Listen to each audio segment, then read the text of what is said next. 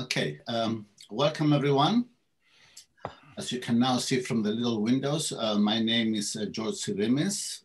I am the director of the Hellenic Studies program here at Yale University that hosts today's talk. Today's talk is part of a series we are embarking on, and I'm very happy that Paul Bushkovich is inaugurating this series. It's a series that commemorates the start of the Greek Revolution in 1821.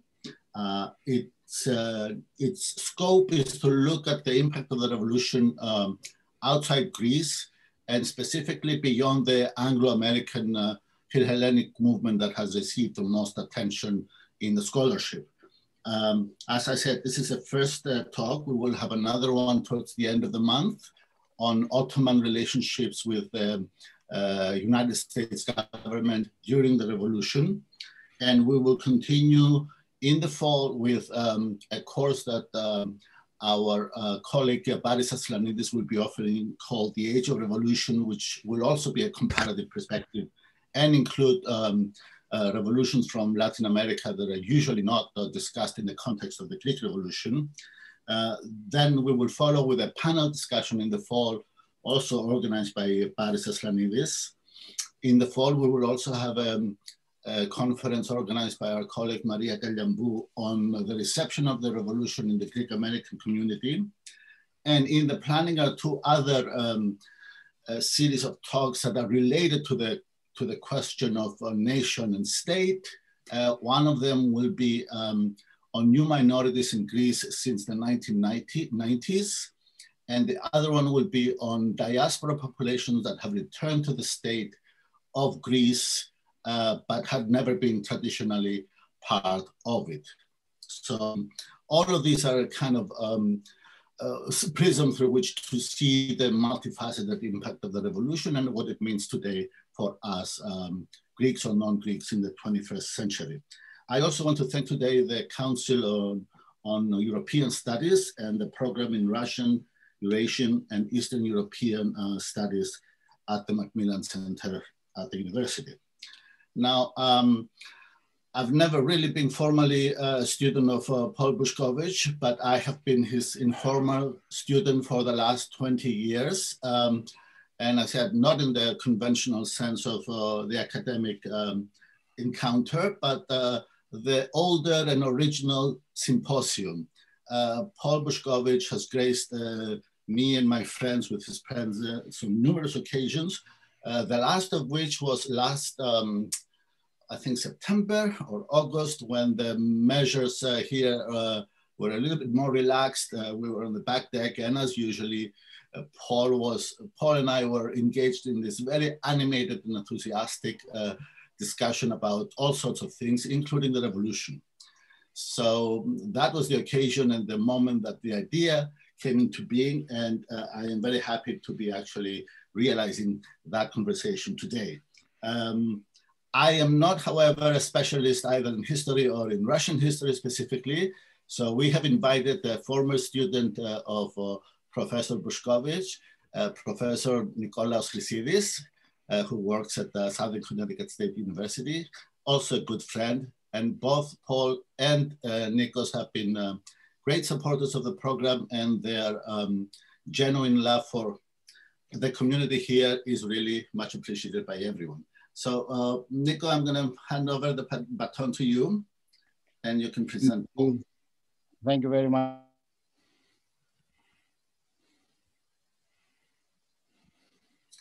I think we have so many familiar names on the screen. And what I am going to do is very quickly say the following. It is my great privilege to introduce Professor Bushkovich, who has been my advisor, my mentor, and my friend and colleague for more than 30 years now. And just very briefly, among his many accomplishments, I would like to point out some of his books. One of them on Peter the Great, The Struggle of Power, or For Power rather. Another one, A Concise History of Russia, which has come out also in Greek for those of you who are interested in it. It came out in 2016 under the title Historia της Ρωσίας. And he has a book coming up in late March, I believe it's going to come out on a topic that is very interesting for those of you who are interested in political history, the succession to the throne on in the Russian Empire in Russia in the sort of early modern period, shall we say. Now, the last thing I'm going to say, and then I'm going to pass on the floor or the screen to Professor Buskovich, is that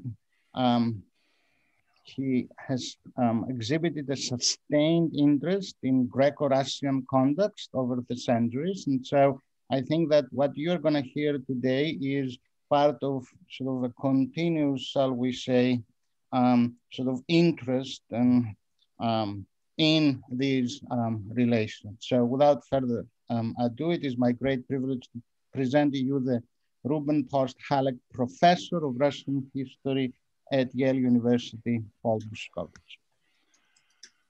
Okay, well, thank you, Nikos. All right, well, here we go. My job today is to talk about the Russian Decembrists, as they are called, and the Greek Revolution. It's my assumption that this audience already knows the story of the relationships between the Russian Tsars and the Greek Revolution of 1821. That is, they all know, all of you know about Alexander I's refusal to get involved, the change of policy under Tsar Nicholas, of the Russo-Turkish War that led to eventually the Treaty of Adrianople, and ultimately to the London Convention of 1830, which proclaimed Greek race finally independent. I'm going to talk about something which I understand is much less familiar both to the Greek audience and maybe in general, namely the Decembrist revolt in Russia, and also what was its relationship to the Greek Revolution.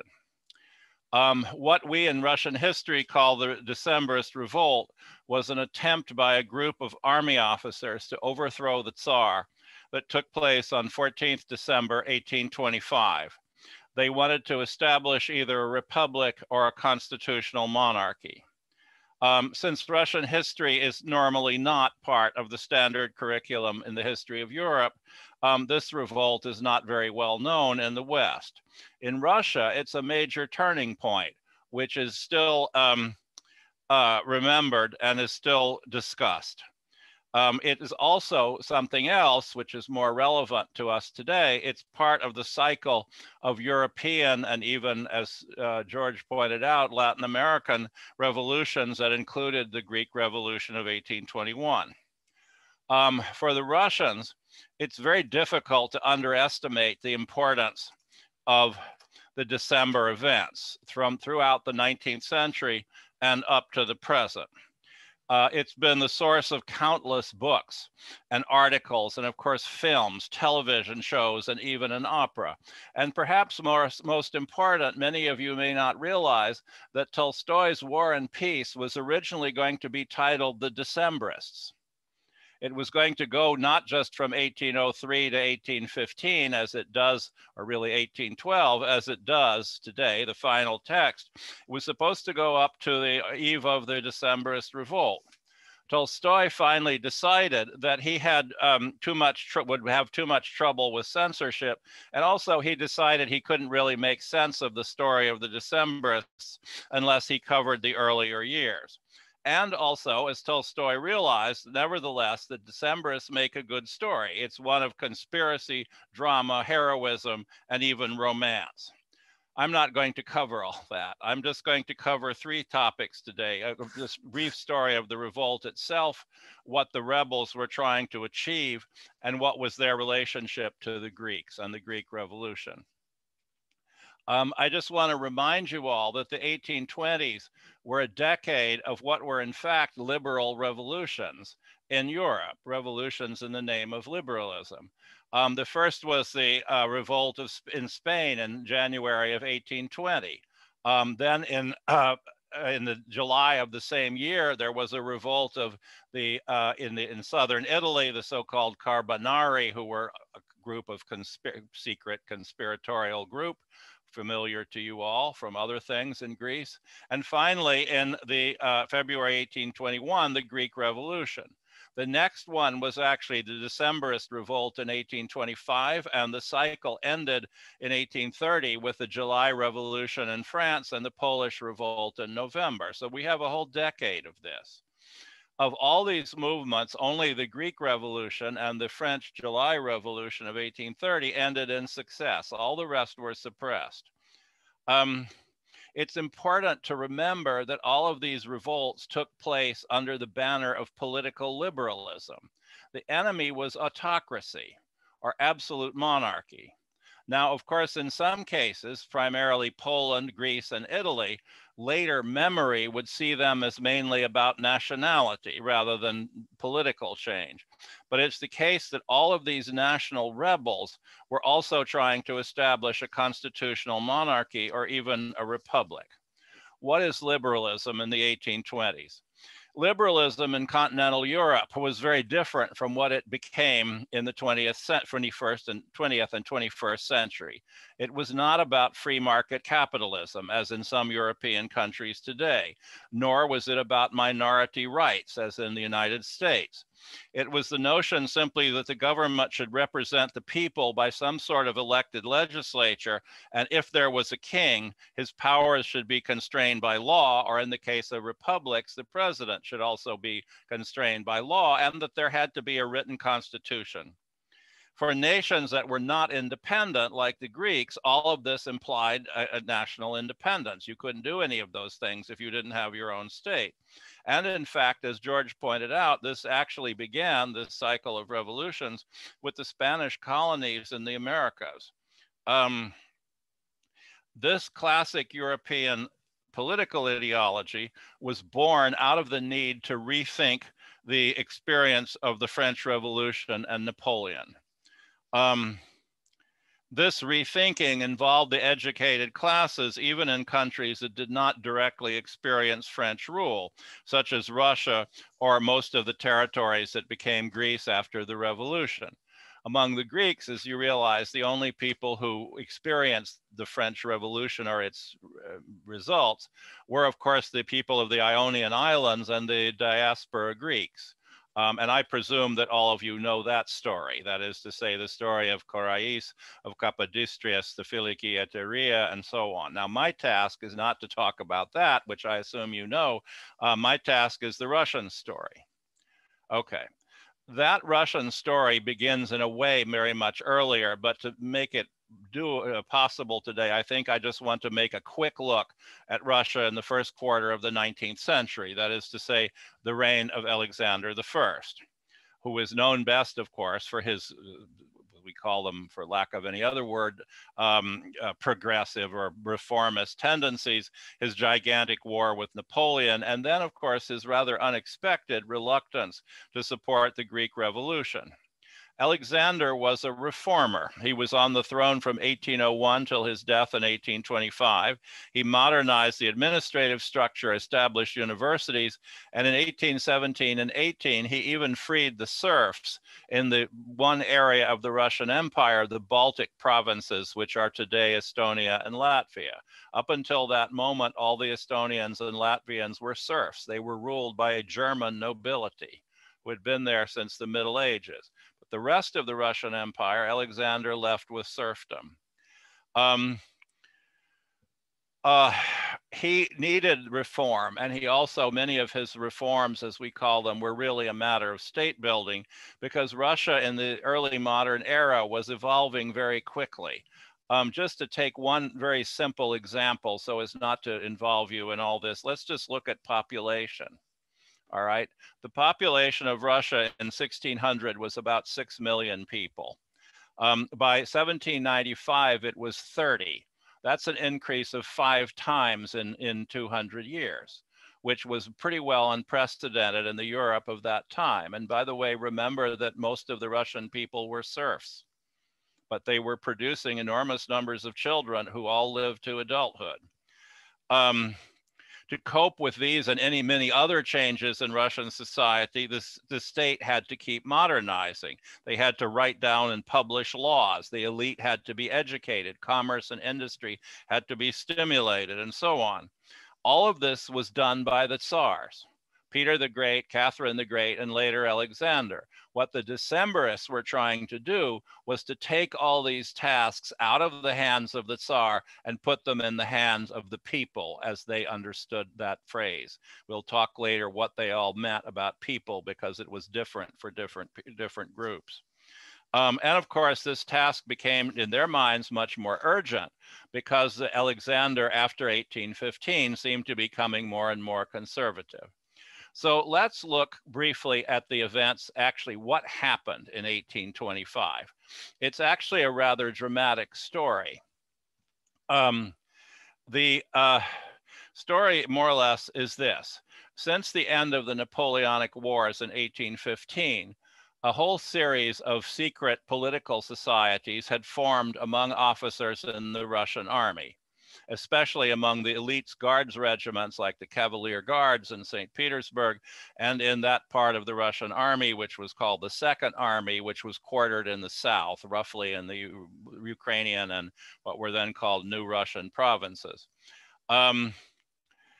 They had various ideals, which we're going to come to, but the actual revolt that they staged in the 14th of December was the result of confusion and slow communications at the moment after the death of Tsar Alexander I.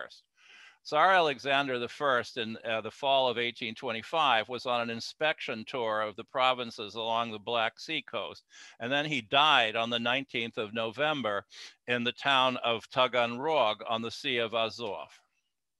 Taganrog was a small town. It had only 10,000 people, but it was worth visiting because it was an important export port for Russian grain.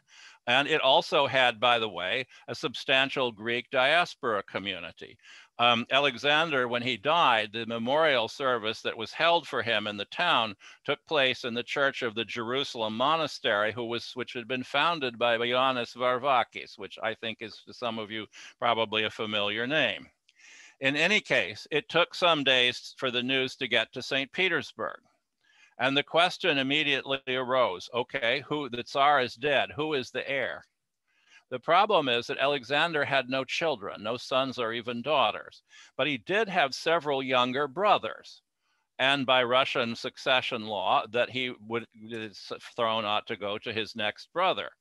That one was Constantine, who was not in Petersburg, he was in Warsaw. Why was he in Warsaw? He was in Warsaw because he was the Tsar's viceroy in the Kingdom of Poland. The Kingdom of Poland was an autonomous kingdom within the Russian Empire that had been created by the Congress of Vienna in 1815.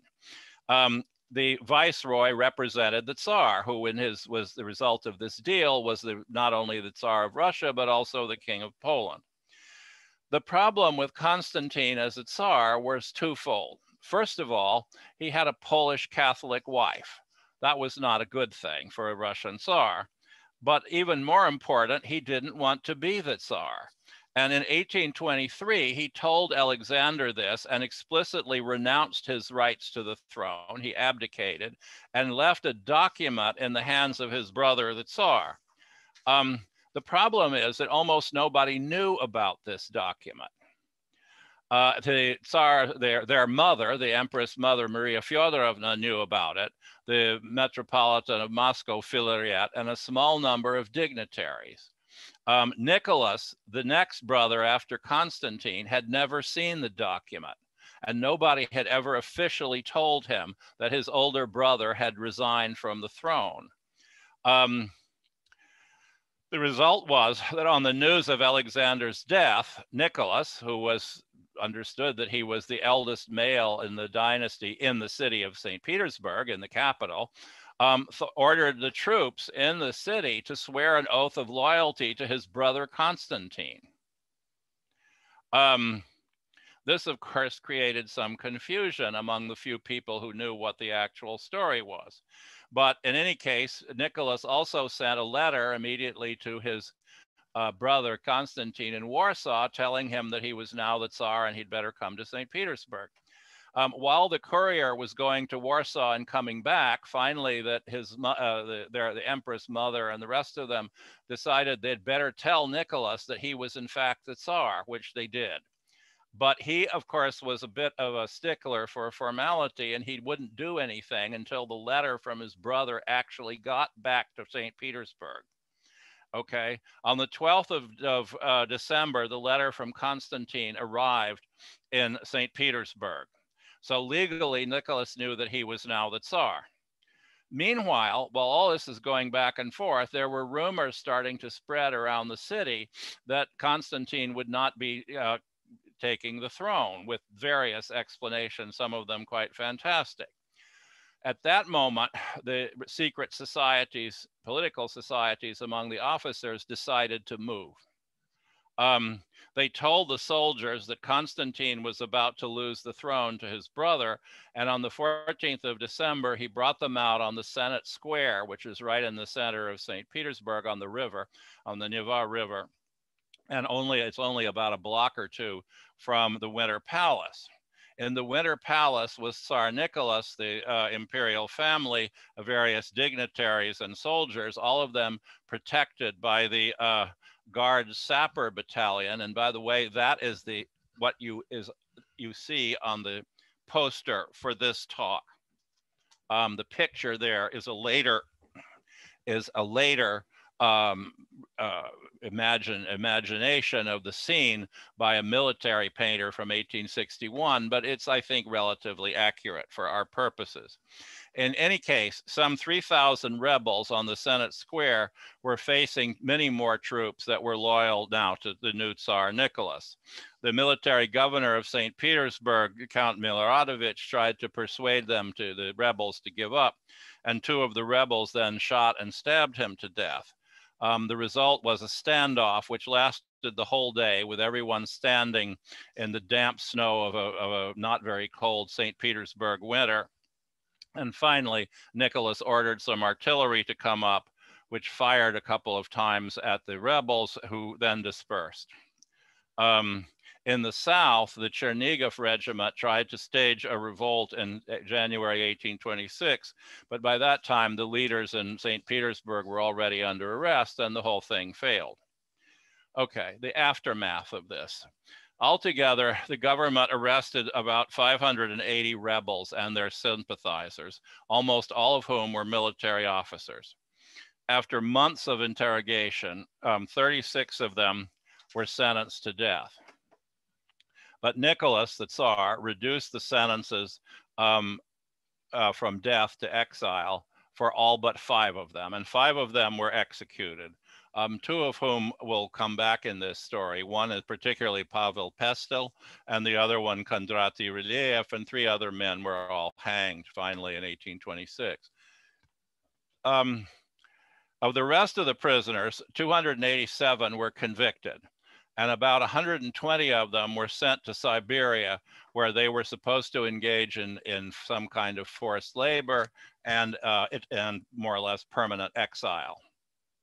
The other sort of 300 were reduced in military rank and sent off to the Caucasus, where they served in Russia's then ongoing wars with the mountain peoples and with Iran. Anyway, what about Siberia? Well, this became a great epic in Russian history, much written about in various forms. Labor for the Decembrists varied. I mean, the worst part was the open pit silver mines, but not all of them were sent to that. Most of them ended up working on things like road construction and building bridges, or in small factories that the government owns scattered around in various places in Siberia. Many of them didn't do any work simply because the government couldn't find any. So therefore, they just stayed in prison for most of that time. They were also allowed to bring their wives and families. This became something of a romantic epic about which even films and operas were made and so on.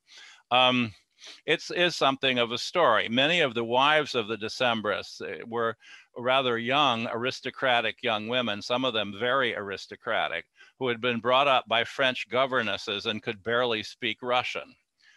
much less, they also didn't know how to take care of themselves because they'd always had 10 servants around them. But they all learned very quickly out in Siberia. Then after a few years, the labor sentences were all terminated. And they were for a while just left in prison. While they were in prison, the Decembrists were actually allowed to have books, including French books and newspapers imported from abroad, or have their personal libraries sent out to them. And they were allowed to meet their wives 2 or 3 times a week. The women lived outside the prisons in various quarters that they found in the towns. Finally, around about 1835-40, most of them were released from both work and prison and sent to live in various places in Siberia. And almost all of them were immediately snapped up by the local administration because they were desperate for people with education in Siberia to help administer the territory. What they were never allowed to do until Tsar Nicholas died in 1855 was to return to European Russia. So however bad or less onerous the sentences were, they were out there for 30 years.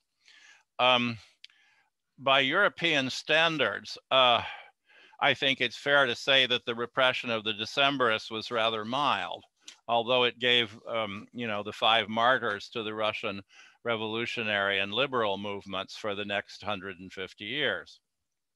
I think the reason why they weren't all executed or whatever, or sent to even more drastic prison sentences, was that in part it's because the Russian legal traditions were a little different. Russia alone of the major European powers did not have the death penalty for murder or theft. You will remember that in England of this time, you could be hanged for stealing a silver spoon. Well, you couldn't actually be executed for murder in the Russian Empire, and had never it was never possible, had not back to the early 18th century. What was a death penalty crime for absolute sure was plotting against the life of the Tsar. That was serious. And the funny thing about this is, of course, virtually all of the Decembrists were in fact guilty of plotting against the life of the Tsar. And they said that in the interrogations. Many of them wanted to have the entire Romanov family wiped out, including the women and children. But Tsar Nicholas decided that he wasn't going to execute any of them but the 5. I think the reason he was doing that is that Nicholas was, in the literal sense, a super traditionalist, and he still thought of himself as the just, merciful monarch whose mercy would, of course, earn him the love of the people. In any case, the Decembrist revolt became a huge issue in Russian culture and history. Part of the reason for it is in that particular generation of the 1820s, many of the most important figures in Russian culture, most famously the poet Alexander Pushkin, were in varying degrees sympathetic and friendly with the Decembrists. It was difficult to write about, but not impossible after 1855 until the revolution. And it was a central story to the self-image of the liberal intelligentsia. For the Soviets, of course, the Decembrists became a tremendous cult. They didn't care that they were liberals. From their point of view, from the Soviet point of view, to be a liberal in 1825, that's before Marx, remember, is progressive. And also they were revolutionaries, which they liked. The Soviets liked it, that's say.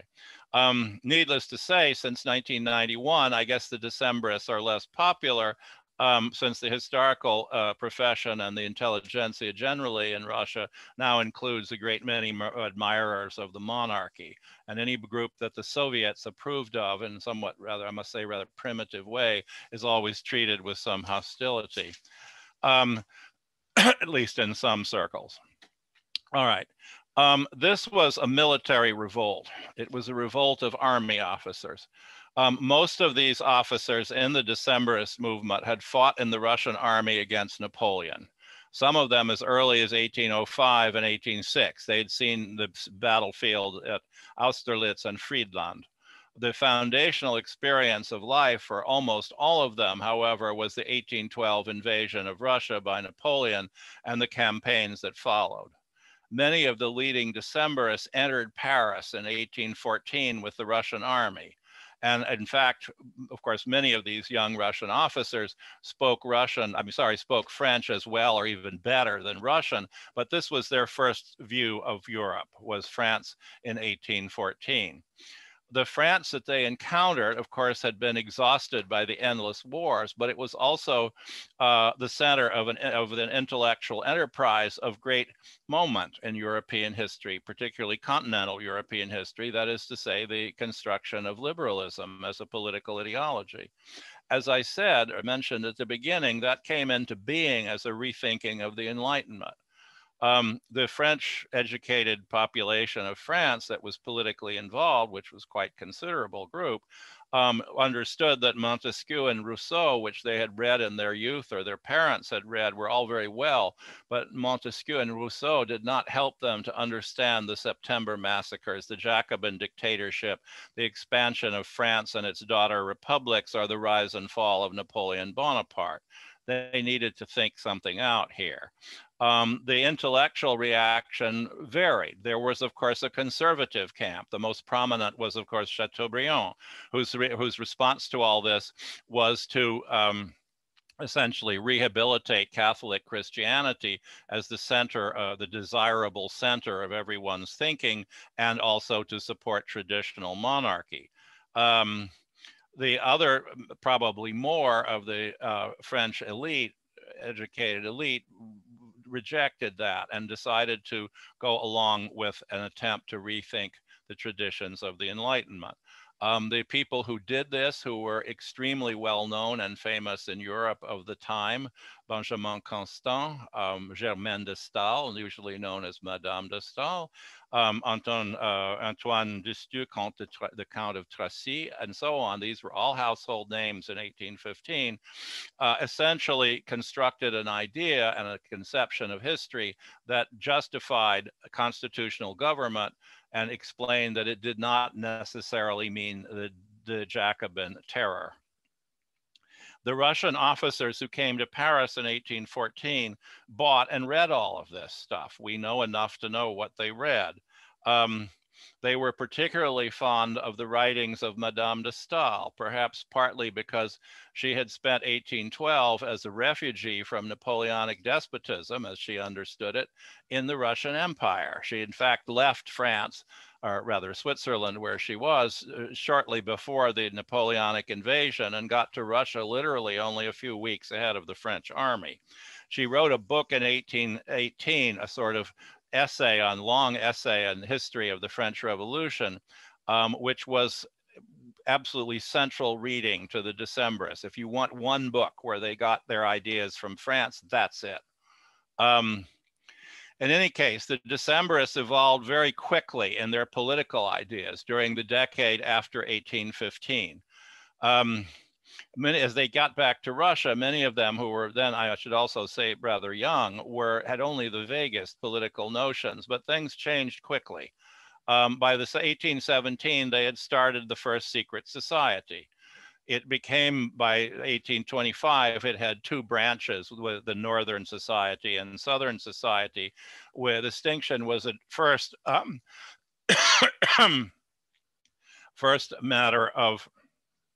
simply a matter of residence. The Northern Society was in St. Petersburg. The Southern Society was in the Second Army based in the south of the Russian Empire. If you, of course, I assume most of you know the story of the Filikiateria, and therefore you know that secret revolutionary societies were not unusual in the Europe of the 1820s. And it wasn't just the Russians and the Greeks. This was very big in Italy, where the Carbonari had a whole network throughout Italy, also in Spain, and perhaps less significant in numbers, but significant politically, there was a considerable underground network of Jacobin societies, Republicans in France under the Restoration. The two Russian societies were born out of convenience of location, really, the distinction between the two, I mean, but they rather quickly acquired different programs, perhaps only because of the charisma of certain individuals. In the Southern society, the more radical of the two, the dominant personality was Pavel Pestel, whom you will remember was one of the 5 who was executed. Pestel was the descendant of a Saxon nobleman who had joined the Russian army in the 18th century. His father had even been the governor general of Siberia. You will see these are not obscure officers out in provincial regiments.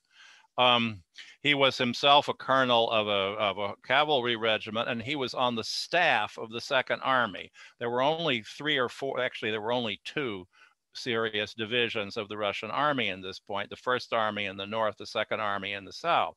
So he's very high up. Pestel had a very clear political program, which he outlined in a document which he did not succeed in destroying and which was picked up by the investigators, which he called Russkaya Pravda, the Russian justice or Russian truth. It wasn't really a proposed constitution. It was a series of pronouncements on the nature of the state and on what was the meaning of government, and proposals, concrete proposals for a provisional government, which he wanted to establish if their revolution would be successful. Pestel was a Republican. He wanted a state very similar to the French Republic that existed in the late 1790s between the Jacobin dictatorship and Napoleon. It was to be a unitary republic with a single representative assembly, not 2 houses, just 1, and a collective presidency composed of 5 men. There was to be universal male suffrage. In other words, even the peasants were going to get to vote. And most important, serfdom was to be abolished immediately and totally. And the peasants were to be given land. In other words, the estates of the landowners the noblemen were to be divided up, some part for the nobility and a very large part for the peasants. And in fact, there was a third portion that he wanted given to the peasant community as a kind of insurance against impoverishment. This is a unitary republic like France. The country was to be divided up into departments that are based on geography, not ethnicity. You will remember that in the French Republic then and to this day, there is no department called Alsace or whatever, or Brittany or something like that. It's a purely geographical distinction. There was to be absolute equality before the law and also uniform law, no local statutes of any kind. And of course, Russian was to be the state language. The only issue that he thought of what we would call nationality that was relevant in Pestel's mind was Poland. And they could never quite, he tried to negotiate with some of the Polish groups.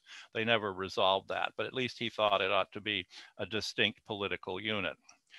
The leader of the Northern Society, who was one Nikita Muravyov, had a different vision. Muravyov's constitution this was a constitutional monarchy. There would to be a hereditary emperor with some executive power, but the source of law was to be a legislature with an upper and lower house. And by the way, he borrowed much of that structure from the US Constitution. Muravyov loved reading constitutions. He had several books in which the American and all the American state constitutions were translated into French so that he could read them. There were to be 13 states plus the region of Moscow, and so the state was going to be a federation. But with Muravyov, only male property owners had the right to vote, not the peasantry. Most of the peasantry would not end up voting because the property qualification was reasonably high. Serfdom was to be abolished, but the peasants were not going to get any of the land. So this was a much more moderate constitution. These are the Decembrists. This is what they were trying to accomplish. As you note, the two groups, the goals are not perfectly consistent, but they at least were united on getting rid of the existing autocratic monarchy. You will also note that an issue of nationality, which was central to the Greek Revolution and also to the Italians, don't forget, is not there. they're not concerned about this. Their Decembrist conception of patriotism, and they were very patriotic about Russia, was statist. It wasn't ethnic. The loyalty that you were supposed to have, excuse me, as a Russian was to the state, the future republic, or the future constitutional monarchy. It also, I think, is fair to say that part of the reason why this seemed very natural is that the secret societies were almost entirely Russian. Russia was a multinational empire, and the army was, in fact, particularly multinational on the officer level. But the fellow officers of the Russian Decembrists in the army who were noblemen for sure, but not Russians, that is to say the Baltic Germans, the Finns, and the small Ukrainian Cossack nobility, these people were almost all empire loyalists. I mean, they were monarchists. It was the Russians who wanted a republic, not the Baltic Germans or the Finns or the Ukrainian nobility. In any case, while all these groups existed and were talking endlessly, arguing about the future, reading about the current politics, having meeting after meeting, the Greek Revolution comes in 1821, right in the middle of this. And so this is the part of the story which I now want to get to. Of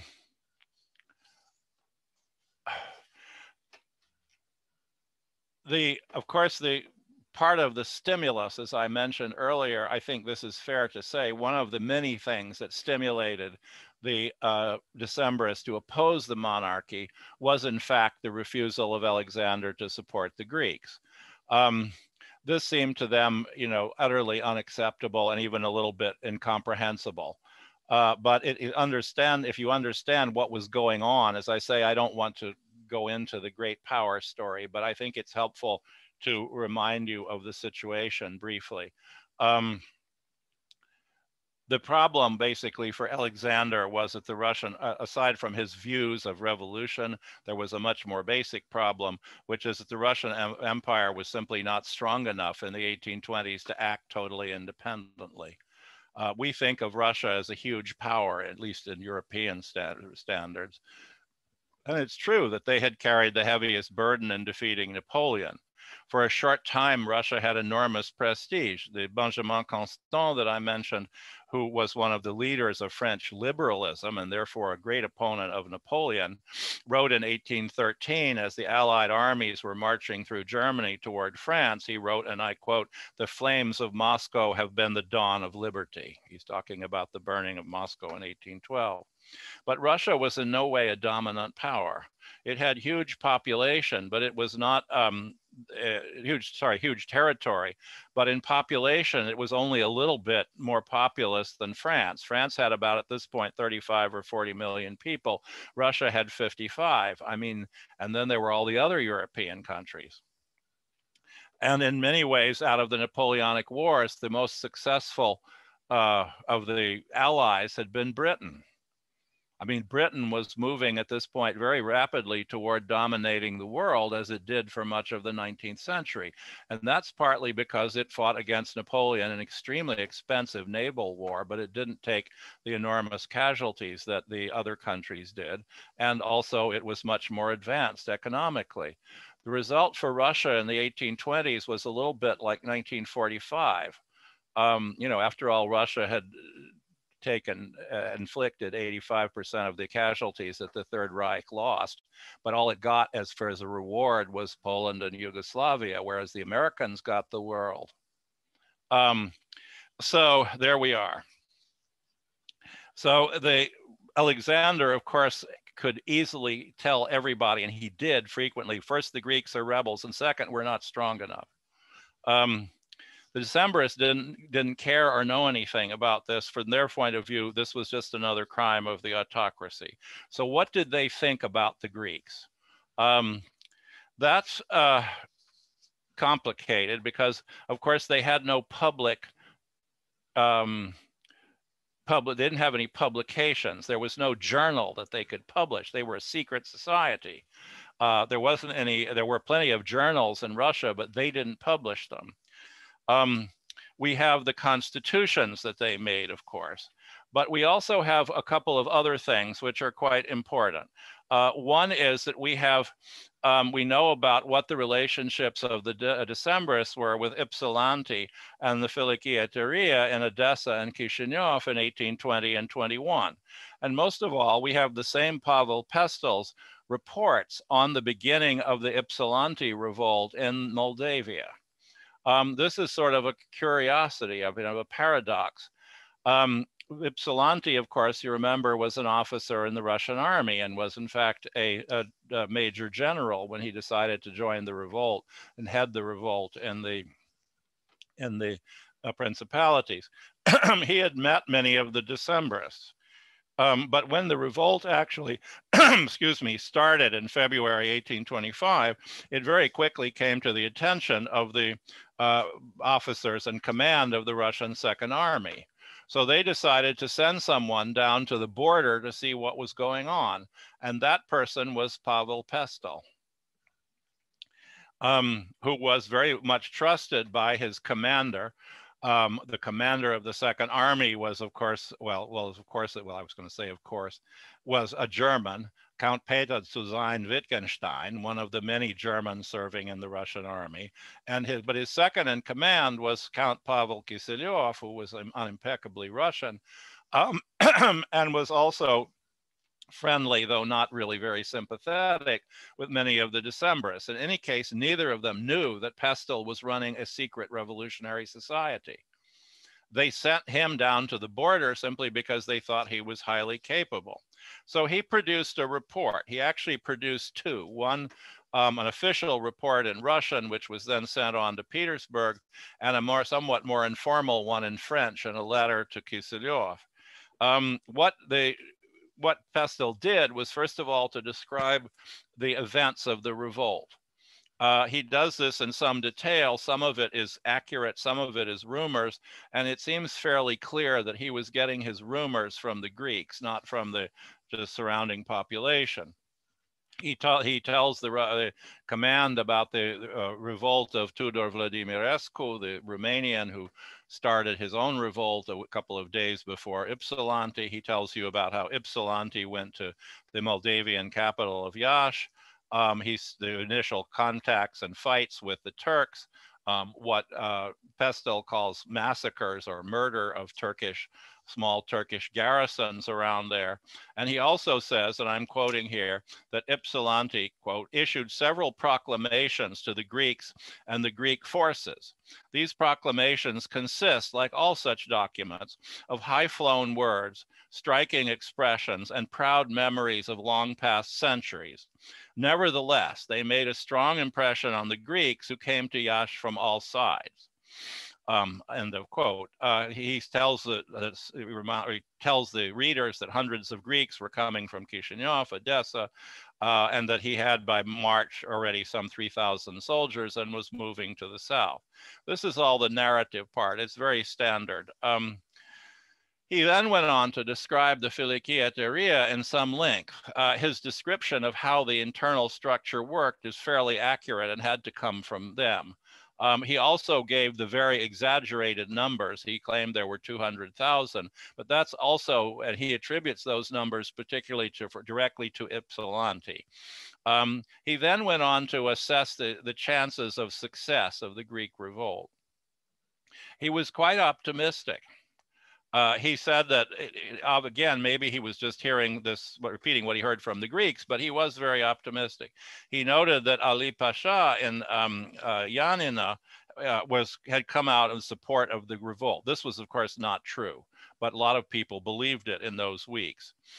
He also reported that the Turkish fleet had so many Greek sailors and that it would be unreliable, and that the Greek merchant fleet would be of great help to the revolution, which, by the way, we know is true. He thought there were other factors that would help the Greeks. One was that Sultan Mahmud II was supposedly ill, and that Ali Pasha had bribed many of the officials in the divan. This was a little more questionable. The second was, which was more accurate, was that the revolt in Italy was occupying Metternich and the Austrians, and so they would not be able to do anything to help the Turks. This was correct. And in the background, he also had picked up the rumors of an approaching war between the Ottomans and Iran. That was also correct. So he is giving a somewhat over-optimistic account of the prospects of the Greek revolt. But in the earlier letter that he had written in French to Kiselyov, it's sort of the same thing, but there are a few more details. He notes there how many of the, at least he claims that many of the many of the soldiers in the Greek army in the Balkans were actually Albanians. Albanians who had served as soldiers for the Moldavian and Wallachian Hospodars and had now gone over to join the Greeks. He also presented it to Kiselyov, though not in the official report, a number of things that were clearly more like rumors. He was convinced, first of all, that Vladimirescu was not really his own man, but was an agent of the previous Hospodar of Wallachia, Jan Karaja. He also believed that Ypsilanti himself was, as he put it, the instrument of a hidden power who uses his name only as a rallying point. He doesn't say who this hidden power was, but apparently many Greeks at the time believed that. He also was not very positive personally about Ypsilanti. He describes him as at one point, he says he is, after all, a deserter, if you want to put the right name on it, because he was still technically an officer. Well, not technically, he just was an officer in the Russian army. So these are rather curious documents. He's very optimistic about the revolt, not very positive about Ypsilanti, but not entirely condemning him either. And he was really impressed by the size and organization of the Philiki Eteria. Well, since he was himself running a secret society, maybe this was perhaps the most interesting thing. The other body of information about what the Decembrists thought about the Greek revolt is the poets. There are several accounts here that are interesting. Pushkin himself, very shortly after the revolt in the spring of 1821, wrote a letter to one of his friends who was, we know the friend, not Pushkin, was a member of one of the secret societies, in fact, Pestel's society in the South. And the wording of the letter is almost the same as in Pestel's report, making you wonder, were they listening to the same people, or did he see the text? It's hard to say. But there's one important difference, which is that Pushkin was very positive about Ypsilanti. His comment was that whether he wins or lose, now he belongs to history, which is interesting. But Pushkin was not himself a Decembrist. The more direct evidence comes from the Decembrist poets. Now, I think I should say something about this. I mean, how shall I put this politely? In 20th and 21st century America, and probably much of Europe as well, poetry would be regarded as something rather unimportant and marginal, and particularly in events like this. As we all know, the press runs of modern poets are tiny, and people, frankly, don't read much of it. But in the 19th century, you have to remember that poetry was a gigantic enterprise. It was, the more important poets were incredibly popular, were very widely read. People memorized their work. They declaimed them in public at meetings to great applause from the general population. It was a huge form of literary and also just cultural expression, maybe more important in the early 19th century still than prose. In any case. So the result is, so this was true, of course, in Russia as well. I mean, not just other countries. Okay, so what did they say? Well, one of the more prominent Decembrist poets, he's not the most artistic of Russian poets in the 19th century, but he wrote a lot and was widely read, was Kondraty Ryliev, who was one of the 5 who were hanged at the end of the revolt. He took the occasion of Byron's death at Missolonghi in 1824 to produce poetry on this subject. His poetry was unambiguous in his reliefs support for holy Greece, as he called it. And he wrote in the poem that, quote, "the friends of freedom and of Greece now weep in reproach of fate. Only tyrants and slaves rejoice at Byron's southern death." That's pretty clear, isn't it? Needless to say, this verse was not published at the time. It circulated in manuscript, both among the future rebels and among the educated elite generally. Another Decembrist poet who's a bit of an oddity in many ways is Wilhelm Küchelbecker, which of course, as you understand, is not a Russian name. He was one of these Russian Germans, but he did not identify with the Baltic German community. He identified with the Russians, and in spite of his very thorough German culture, he wrote all of his poetry, and including his private diaries, they're all written in Russian. Küchelbecker took also the occasion of Byron's death. And he was able to publish it. He actually managed to publish a rather long poem in a journal which he edited with a friend, which was perfectly legal. This was circulated around the Russian Empire without difficulty. His poem, he writes simply that on Byron's death, quote, "the free Greek lowered his sword and Hellas wept," and then on for some pages on this general topic. I think it's important to realize just how important some of this poetic creation of this time was. People in the educated Russians all had what were called albums, not both men and women, which were usually in their drawing rooms, and at these various social gatherings, it was the custom to write, little poems and so on in them. Some of the poetry that we know from the Decembrists is preserved in these albums. They also circulated a great deal of poetry in manuscript, not only because they didn't want it to be censored, it's just that publishing it was complicated. They weren't sure, how big the audience was going to be and so on. And poems are short, you can do 2 pages. And there are, of course, thousands of these things in the manuscript collections of Russian libraries from this period. It's quite possible that poetry was even more important in the Russian culture of the time than it was in France or England, perhaps. I don't know, but it certainly was absolutely central. And the poetry that we have from the Russian Decembrists is, of course, unambiguously pro-Greek. They wasn't just poetry, of course. They read, the Decembrists, we know that they read regularly French and other Western newspapers. And also they used the Western accounts that were already coming out very quickly of the Greek Revolt. Particularly the one they used is the work of one Olivier Voutier, who was a French officer who fought for the Greeks. Is probably more famous because he was the discoverer of the Venus de Milo that's in the Louvre before the Greek Revolt. But anyway, they used his book as a kind of agitational literature to give to young officers to learn what the ideals were of freedom and of revolution. The Greek Revolt was clearly a big inspiration to the Russians. It served also as a kind of propaganda. And it was something that you could, even in some forms, like the case of the death of Byron, you could even publish this without too much difficulty. So let me conclude this long story.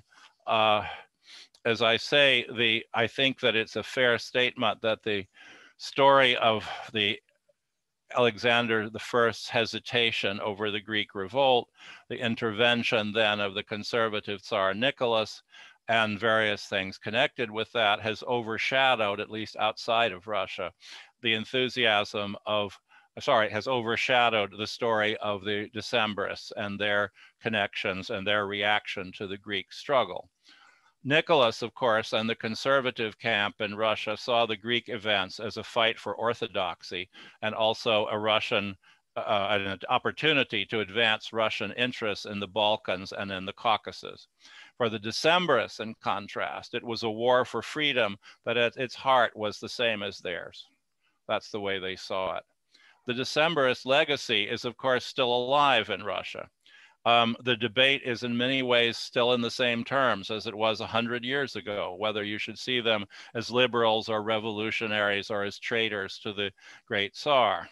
This debate will probably never be resolved among the Russians, but the story of the Decembrists remains a drama.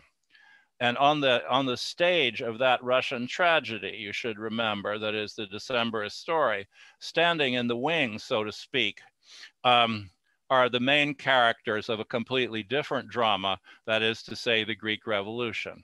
Thank you. Great. Thank you so much, Paul. I do not see any questions yet on the Q&A window, so I may begin with one myself. Actually, no, there is one question here in the chat room. Okay, this is from Paris Aslanidis. It has 3 questions. I'll read all 3 and you choose which one you want to answer, Paul.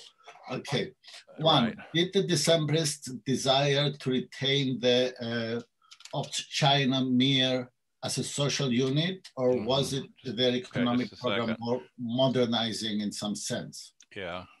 The second one is, you can probably see the question in the chat. Well, I'll listen to you, yes. George, just give me. The second one is, did the Orthodox Church express an opinion on the revolt? Were there any priests involved? And the third one, are there any Decembrists echoes in the Narodniki affair later in the 19th century? Okay. I can answer all of those very quickly. The Pastel's plan for what to do with the peasants when they were liberated had in it a provision that some part of the land, he would not specified how much, should be set apart and, in other words, should be given to the community. Most of the peasants were to get an individual farm, period. But there should be some part set apart for the community, because he was afraid that if you just had everybody gets a bit of land, they would be quickly develop an impoverished agricultural proletariat. On the church, the answer is no. The church was uniformly against it. And there were no priests involved. And on the, but the third one was about the Narodniki. Well, yes, it was in a sense, because the in the 1850s and 60s, the heritage, you might say, or the legacy of the Decembrists really sort of divides up.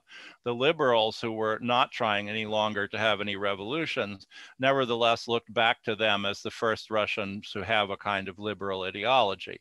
The revolutionaries, the Narodniki that he's talking about, starting with Herzen and then the followers, yes, they made a huge cult out of the Decembrists. It was a huge, big deal for them. They were the ones who published, in many cases, some of the Decembrist memoirs were published abroad by the revolutionary presses, et cetera, and they wrote a great deal about it. Great. There is a question from Yanis Karas on the relationship between the Decembrists and religion.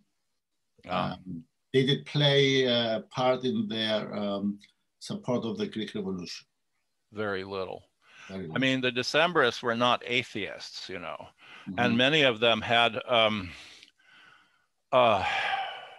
somewhat nebulous, I mean, like many of the Russian intelligentsia, like, of course they went to church, fine, but their actual religious conceptions, those that had them, tended to come from all sorts of things, mostly Western reading, some Protestant, some Catholic, about various books that were trying to deliver to you a kind of inner Christianity, which they, for most of them, went along well with the Orthodox Church. You went to the service, then you went home and read this sort of thing.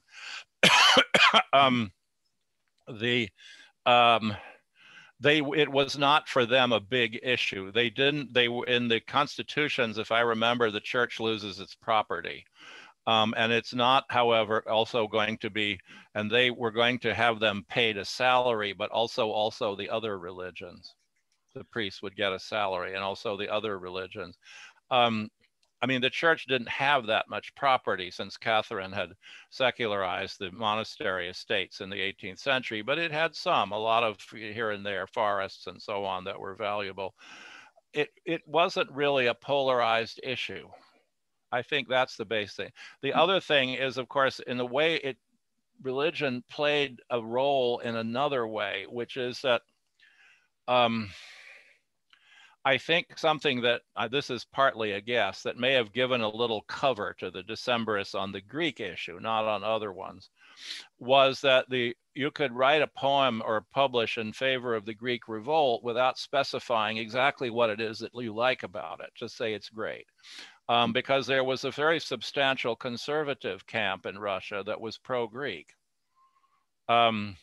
I mean, they were largely in opposition to Alexander, but of course, once Nicholas gets into it, they're on his side.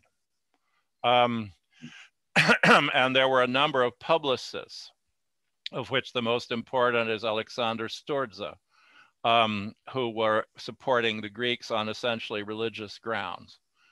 He was not, obviously, he was against the Decembrists. He thought they were terrible and fiendish, but he was agreed with them on the Greek issue for different reasons. He thought it was a religious question. It's also the case that a lot of, and this helped in another way, which is that I don't know how much has been written about this, but I was looking in preparation for this talk, that many of the journals of that time are easily now accessible online. And I was surprised at how much material about the Greek revolt there was in 1821. I didn't have time to go through it all the way to 25, but for the first year, there's quite a lot of material. And it's also obviously extremely sympathetic. And what is particularly striking is I went back and looked at 1820 in the same journals and saw their descriptions of the Spanish and Italian revolts in 1820 and the previous year. They're very negative. Those are solidly monarchist. Then you get to the Greek revolt. Somehow this revolt is a good thing. And part of it is religion, but it just in general, it seems to be a good idea, and that the Greeks are clearly good people and so on. They also reprinted, I think the only country other than Russia that had in Europe, continental Europe anyway, that had a substantial pro-Greek camp that was conservative, not liberal, was France. Both Chateaubriand and also Bonal wrote things in favor of the Greeks, somewhat like Stordza in Russia, saying these are Christians fighting Muslims. The Turkish state is not legitimate; it's barbaric, and the Greeks are not citizens of a legitimate monarchy; they're just slaves. And so it's okay to be a conservative and fight the revolution in Spain and Italy, but it's not okay to not support the Greeks. You have to support the Greeks. But, you know, that was a minority view among West European conservatives. In Russia, it was maybe more important. Great. I have a follow-up question to this topic, if we can continue with this one. Sure. And there's another question about the relationship, if there was one, between Greek commercial shipping and the Decembrists. But my question relates to the poets and what it is that they bring to the conversation through Byron. And whether a kind of British Philhellenism filters into Russian poetry and obscures the Byzantine relationship. It sounds like Holy Greece could be Holy Ancient Greece or Holy Byzantine Greece. That's very ambiguous. I think they're being consciously ambiguous. So there's keeping away from distinguishing the periods that for Byron are formative in the poetry that he writes about Greece. Well, okay, I think that there's a purely kind of cultural, literary issue with Byron. Byron, of course, nobody could read English practically, so they all read Byron in French translations. But he made a big impact along with a whole series of other Western writers at this time. This is also the moment in which the Russians get really involved in German literature. And there are, aside, which is another language, that more people read German than English, but it was still not the universal foreign language. But they were reading Schiller. Let's see. And that, for instance, Schiller's play about Joan of Arc was translated into Russian and was widely read by the Russians. And of course, Schiller is another one like Byron. He didn't live long enough to get involved with the Greek Revolt, but you know, Schiller was to many liberals of the 19th century one of the great poets of liberty. Mm-hmm. That's the way he was interpreted. And so they get all of this stuff coming in together with Madame de Staël and Benjamin Constant, and the political writings is all coming in kind of a stream. Byron was for them a little bit a disembodied figure because they didn't know the English background. Mm-hmm. They didn't read other English writers in any significant amount. A few of them are mentioned. Many were available in French, many were not. They were not much translated into English. Into Russian. So he was rather disembodied. Also, they mostly were impressed by his earlier writings, which don't have anything to do with the Greek Revolt.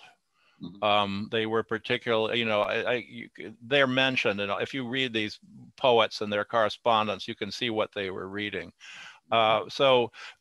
And I think also, but because he was a poet and was a bit, disembodied certainly from English politics, about which they didn't know much. I mean, he wasn't in reality disconnected to English politics, but the Russians didn't know that side. I think that 1824 death of Byron, they just seized on this because, look, this guy is an important writer. They all liked his work, and they thought, great, we can write about this and even publish it. Yep. And so it became, and there are actually, I just saw I just had time to leaf through a few articles, but besides, there are also poems on Byron by Russian poets who were not part of the secret societies. Mm-hmm. About his death and the same sort of idea that he's, because as I say, you could be actually in Russia fairly conservative and be pro-Greek. Yeah. Yeah, and of course, his biggest work on Greece is probably Childe Harold's Pilgrimage. Yes. Which begins in 1812, and I'm guessing they didn't read his notes to that poem, which are almost the opposite of the poem, where he basically says Greece will have to come under the protection of some great power because the Greeks clearly cannot rule themselves. Well. It's a longer story there. There is another question, Paul, and this probably will be our last one. If there was any relationship between the Greek commercial shipping in Russia and the Decembrists? Well, not directly, but of course there was this relationship, which is that the Greek commercial shipping was heavily based on these Russian towns, like primarily Odessa. But also some of the other places, including small places like the Taganrog that I mentioned.